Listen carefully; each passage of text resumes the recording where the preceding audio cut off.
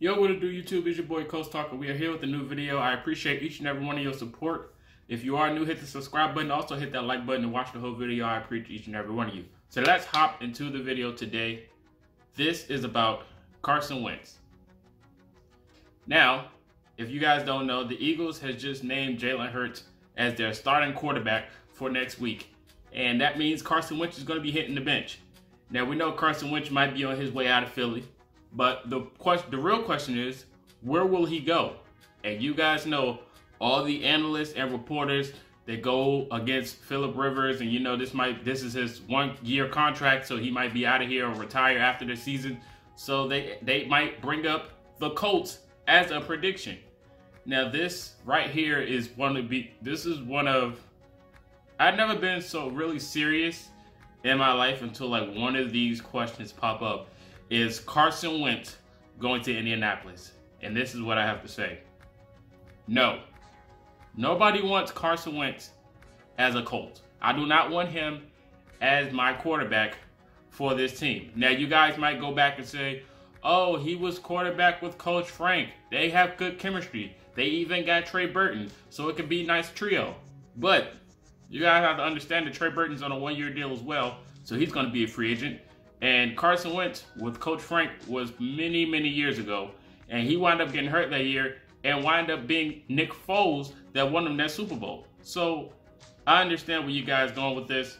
You know, they might bring up that the Colts actually have a great offensive line and he has targets and a good tight end core. So it might be able to work out.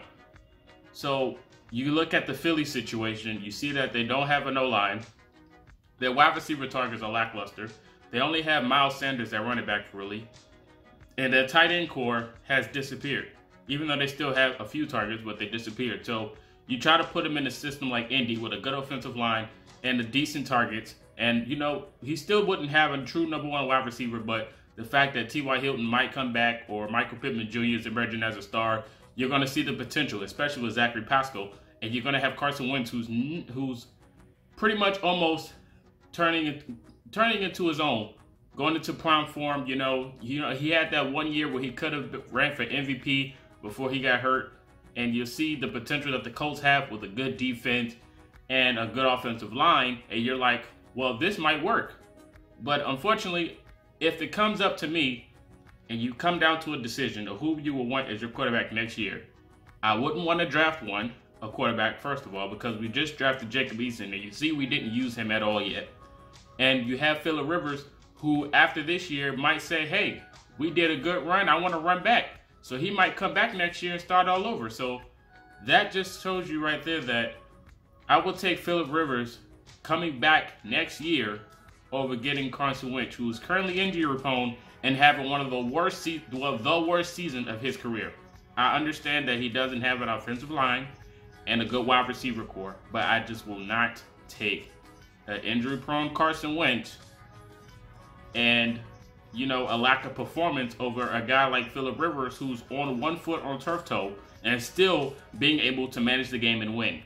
Now, our offensive line is a little banged up as well, so I can't really, you know, just be biased about the situation because, you know, our offensive line hasn't been playing great this year. We expect better from this offensive line, and Philip Rivers still finds a way to pull it out and get W's. Well, you know, not throw any interceptions or make a bad mistake. So I would definitely next year take Philip Rivers over Carson Wentz. All the rumors about Carson Wentz's Indy, it has to stop. It really does, because I don't think any Colts fans will want Carson Wentz as a quarterback. You know, there's many people in my comment section, video after video, saying how we should draft a QB. So I don't really think nobody will really want Carson Wentz in Indy. Now, I'm not saying he's a bad quarterback or it can't work out or he can't turn around and become one of the best in the league.